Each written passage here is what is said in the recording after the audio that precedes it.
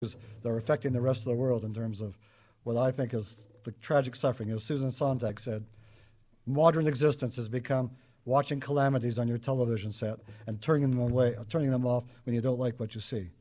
But never forget that there is evil in this world and that we can do something about it. I believe, and I would hope, that as you proceed next Tuesday and you make your own choice on your own election, that one of the ideas that might be there in terms of starting the conversation with a new president of the United States is to say, how do we put some of these ideas to work? How do we provide the security and protection of people as a foremost priority? How do we work and collaborate to do it internationally? How do we work to do it together in our own North American sort of neighborhood? That, I think, could be a conversation well worth having. Thank you very much.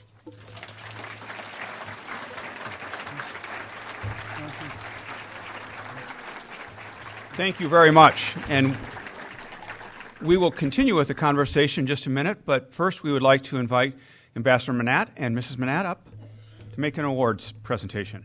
That's a big one up there, isn't it? That's what Kathy said. And you always want to know where the award is, Mike? Yes. Where's the award? Aha. There was the box. Oh, Let's try this. good. Does that look good? Yes. Ladies and gentlemen, it's our pleasure to, again this year, have the chance to have a wonderful, wonderful lecture as done by Dr. Axworthy tonight. It's our hope to have the discussion in the political economy and the industrial society. I don't know exactly what that means, but our daughter majored in college, and so that's what we're always trying to highlight. And in the years such as this year, we're told we're not supposed to be political. Now, for me, it's very hard, certainly on a year in which I'm feeling the way I am about an election next Tuesday. It's very hard for me not to be political. When I was a student, like many of you are here tonight, I was very political, and it caught me in the intervening 40 or 50 years. I'm still fairly political. But tonight, as 4 years ago, we wanted a distinguished international visitor to set the framework for a visit, for a conversation, for a dialogue that we need to continue to have. The last two foreign ministers, of course, have been from Mexico and from Sweden. Very, very important visits.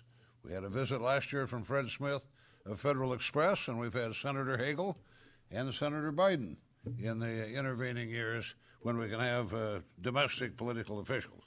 So, in honor of this wonderful discussion, Kathy and I would like to present this small plaque in appreciation for what Dr. Axworthy has done tonight in establishing the tone and direction of the conversation, which I'm sure many of you will like to follow up with some questions tonight.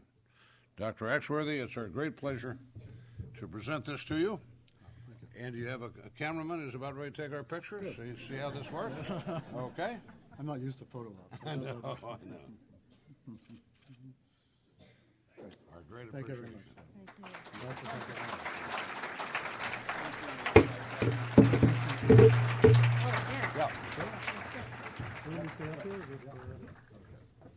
Take questions? Sure. Okay.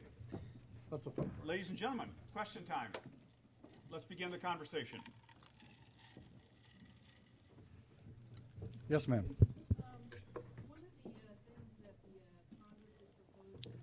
I'm just wondering if maybe it's better if you use the mic so other people could hear it. I think there's a mic that they can probably carry around or something. Yep.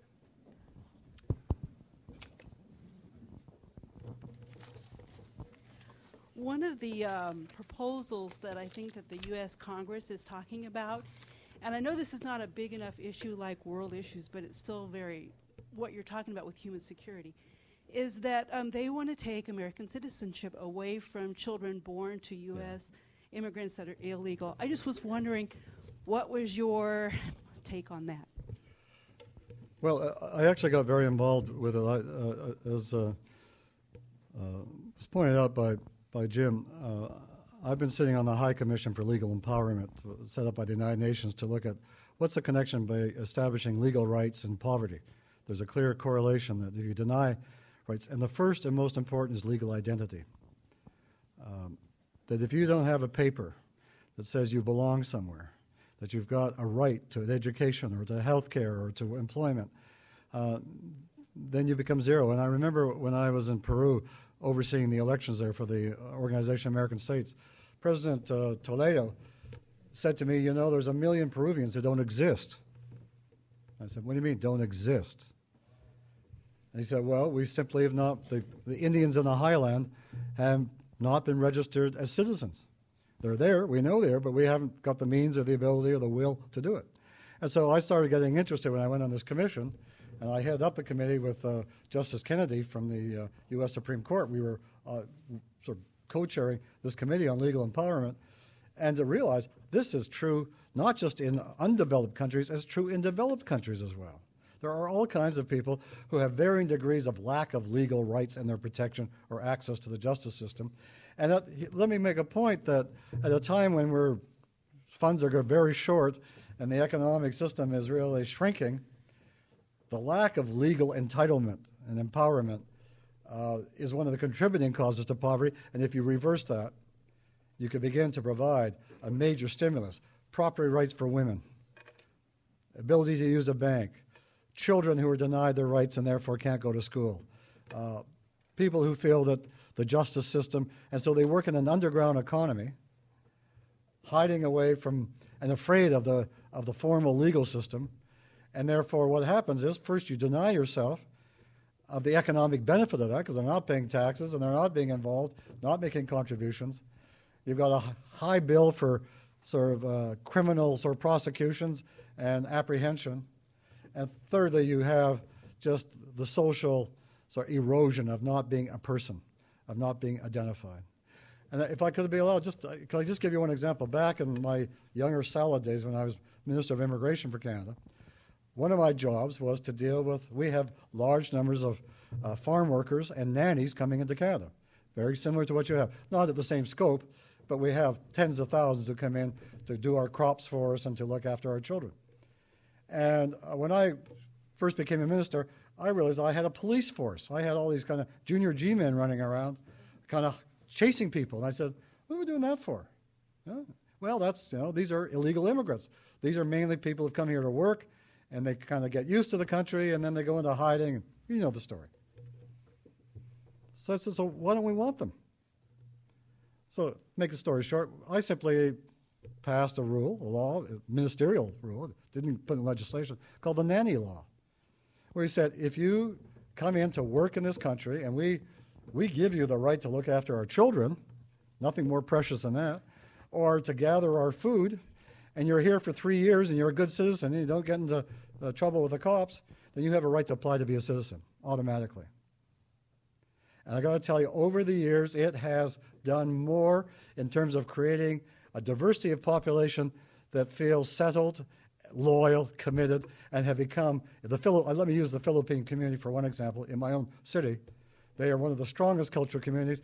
I watch in my own university now, their children excelling in the sciences, becoming doctors, becoming opera singers. I mean, it's extraordinary just to see how that talent pool, rather than being in the shadows, has been brought in the mainstream. And I think that to me is the fundamentals that we can provide a human right in, is a fundamental of legal identity.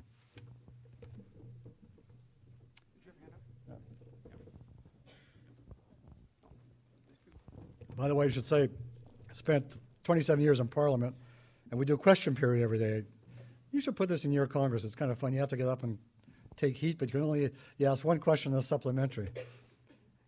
But I learned never to really answer the question that I was given. So you have to realize I'm kind of slippery that way.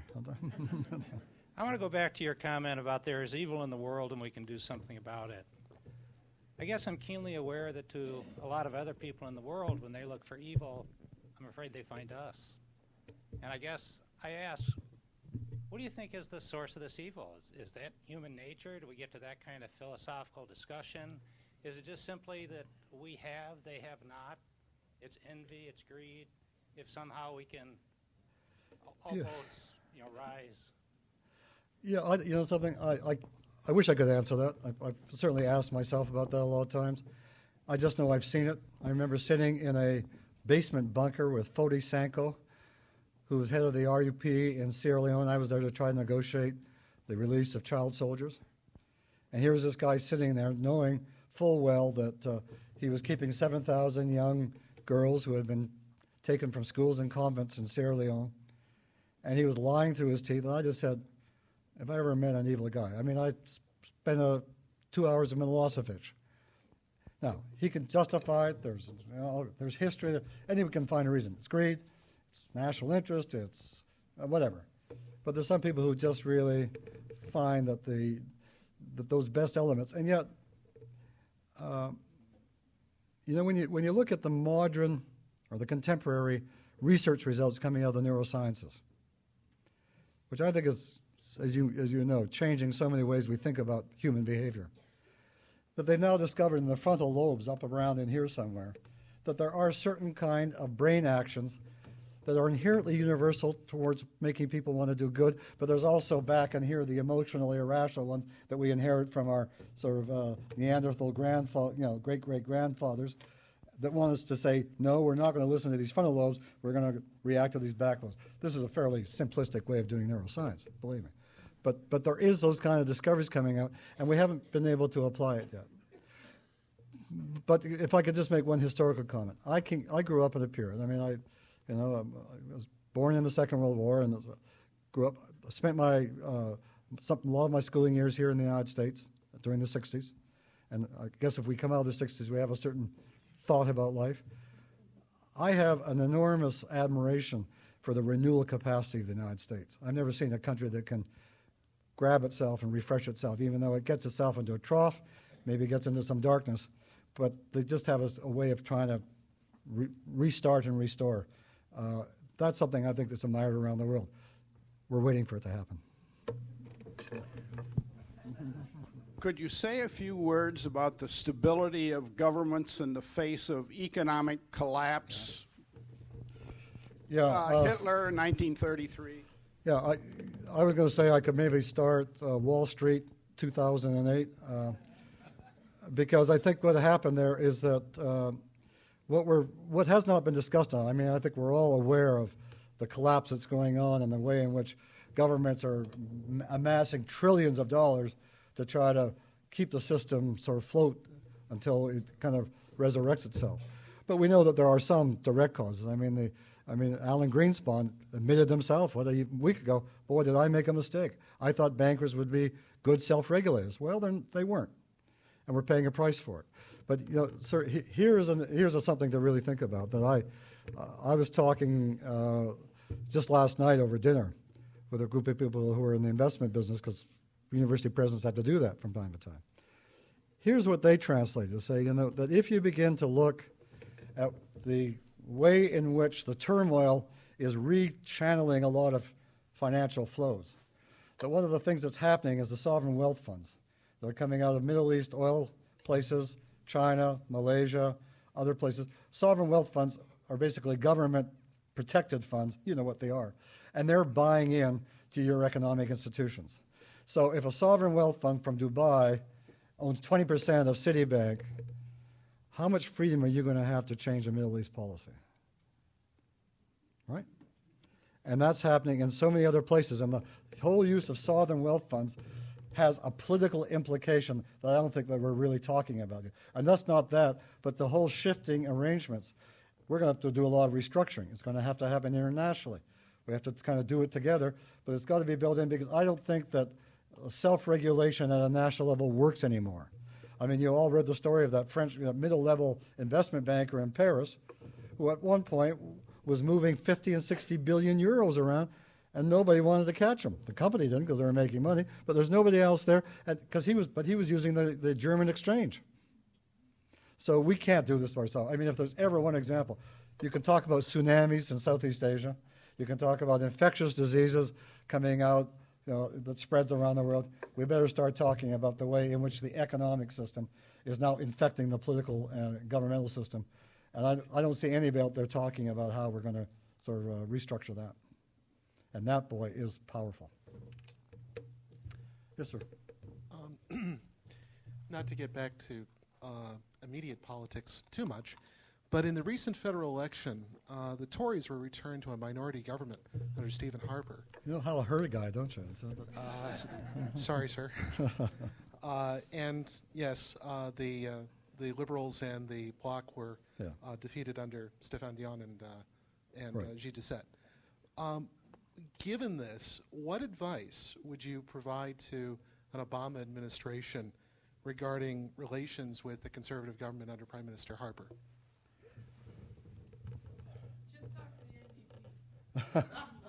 Well, I just did a piece in the Ottawa Citizen op-ed saying that it's time that progressive forces in Canada got together first. I think we're fractured right now, and we're not, and so we're going to perpetuate sort of this kind of minority status. I would hope that I'm going to be very candid. I think Mr. Harper's in danger of isolating our country.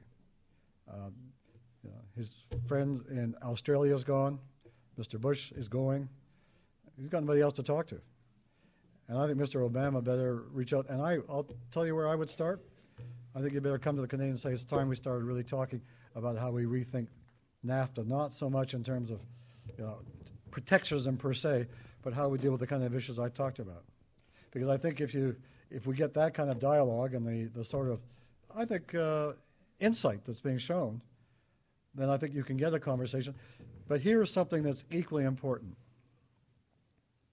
What's happening in between our two countries right now is that increasingly Ottawa and Washington aren't mattering that much. What's really taking place is between premiers and governors. That if you look at what's happening in the Midwest on the energy issue, on the agriculture, it's beginning to happen at a regional level of working out their compacts, so that we have an alliance with California on emissions. And now there are, 7 states and 3 Canadian provinces who've come together on a common agreement to do something about emission standards. So that kind of sub-national level cross-border issues, I think, are part. I think it happens in the private sector. It should be happening in the university level, that those conversations start placing. But what could happen, I think where an Obama, if I can use him as the example, with the eloquence he has, and stimulating people to say, get involved, don't be passive, help govern, is not just to say, show up to vote on election day and then go back and to say, you start talking about these things with your cross-border neighbors. You start talking to people. Get the Canadians kind of engaged on what do we do about the Columbia River Treaty or the Red River or what we do about nutrients in our soil. There's an agenda 1,000 miles long. And I think if he kick-started that, not only would you might get a better reaction, because I think Mr. Harper is in a bind. He doesn't have a majority. And if the opposition say that Americans are going to talk, then they put the heat on. But on the other time, you've got all kinds of other jurisdictions and sectors and institutions who, with that kind of stimulus, could start putting it together again. That would be my advice. That's part of the conversation. Hi there. Thanks for coming tonight. As an undergraduate student, I'm a little bit nervous. I'm going to read my question to you. Sure. As an adherent to the Geneva Convention and Charter of the League of Nations, the North-South developing divide is of tremendous importance to me. Thank you for your tremendous efforts and accomplishments. Unfortunately, it seems that there are many who adhere to their own dogmatic egotism and partisan behavior, speaking of leaders. How might we go about encouraging dialogue from and with these individuals who may be more resistant to these efforts, both domestically and as a member of the global community? There's lots of ways. I don't want to pretend that I've got magic answers, but my experience is that dialogue or conversation you talked about can't be sort of a little minuet that takes place at a summit meeting in a castle somewhere in Scotland between G8 leaders who have already been programmed and their Sherpas have already worked out the communique. Baxter, you know how this works. That is bullshit, to be honest with you. I've gone through that kind of phony stuff, and it's nonsense. But where you can do it, and I use an example of the International Court and the Protocol on Child Soldiers and the Landmines Treaty. We had the biggest Amway sales team in the world. I got every member of parliament, every senator, every ex-service senator, private people, university presidents, going around the world knocking on every door of their counterparts and their peers saying, look, you mobilize in your own country. We gave money to NGOs in Mozambique, in Angola, in Cambodia to say, you put the here. We mobilized a very large scale sort of public participation. And that was 10 years ago. Think of what you can do now with the internet. You know, you've got organizations like Take It Global, which each year is adding 100,000 young men and women to their site in terms of mobilizing action around a series of global issues. You've got the the Second Reality Group, Global Kids working out of New York, which have created a whole new virtual world. You've got, you know, the magic of this new instrument has just been barely touched in terms of that connection that's going on. I mean, I wish I was, you know, you say you're an undergraduate. I wish I was an undergraduate again. Well, I couldn't afford the tuition anymore, but you know something? You're in a world now where we have actually now create a capacity, and this sounds cliched, of really connecting as global citizens. You take your cell phone. I don't have mine with me. I actually use a BlackBerry because it's Canadian-made. But you take that, and there is now an encryption system been developed in Austria that you could have worldwide voting, you know, controlled voting. That you would pick it up your cell phone and you put in your encryption number and you get the thing and you can make decisions. Now, what does that do to representative democracy? I don't know. Got some good political scientists. Start thinking about it. But you have that capacity now to mobilize and connect and link and create new kinds of networks, whether it's on nuclear disarmament or on global change or, you know, child soldiers or poverty. Boy, the power that you young men and women have in these universities and in the high schools, take it, is being used a lot, and I think the conversations are going on, but it needs to get it has to ratchet up to a next stage where it really begins to cut into the political mainstream, because you're still going to have governments, you're still going to have elected representatives, you need them. That's one way of holding things accountable.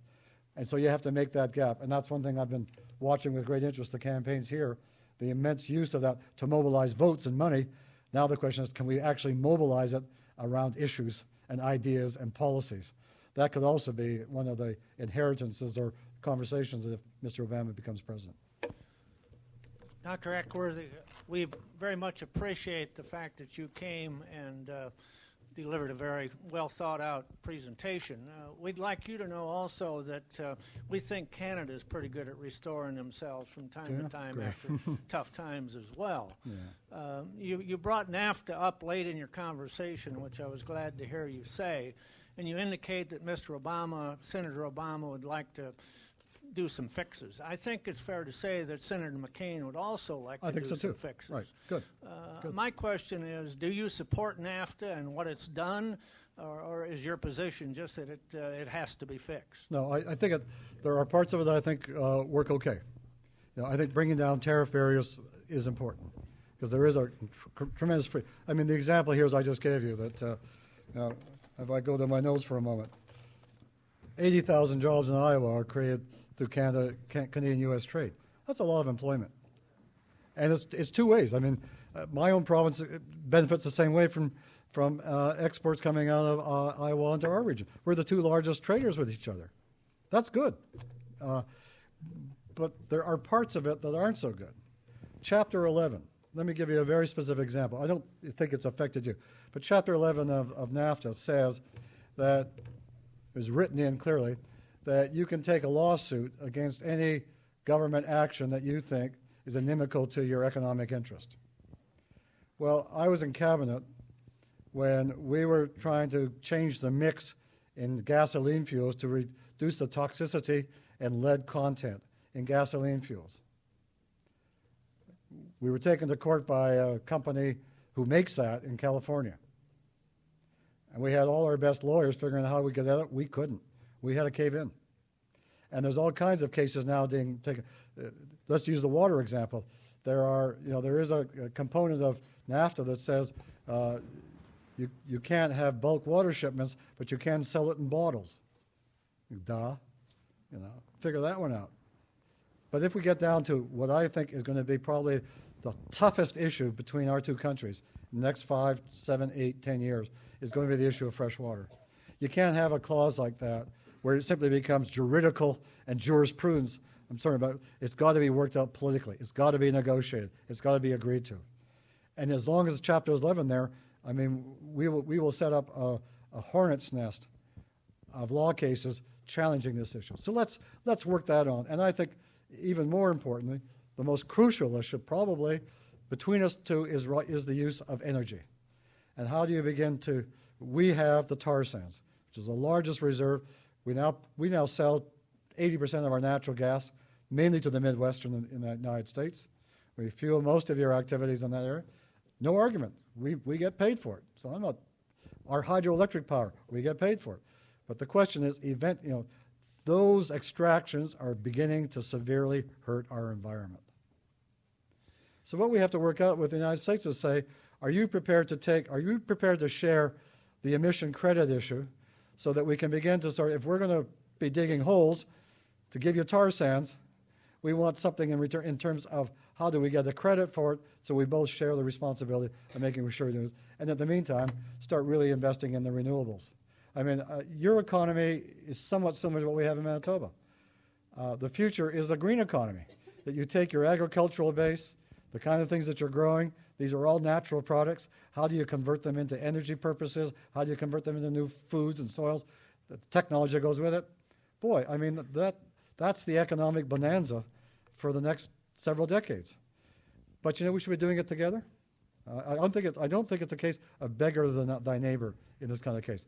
And that's where I think we could take the framework of NAFTA, but I talk about doing a new agreement on water, energy, and environment so that we actually integrate those things together so they're not seen as separate silos.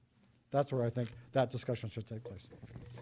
Ladies and gentlemen, let's please give Dr. Axworthy a nice Iowa thanks. Dr. Axworthy will be joining us at the reception, and there are several of you who wanted to ask him questions. Please do. Thank you very much for joining us.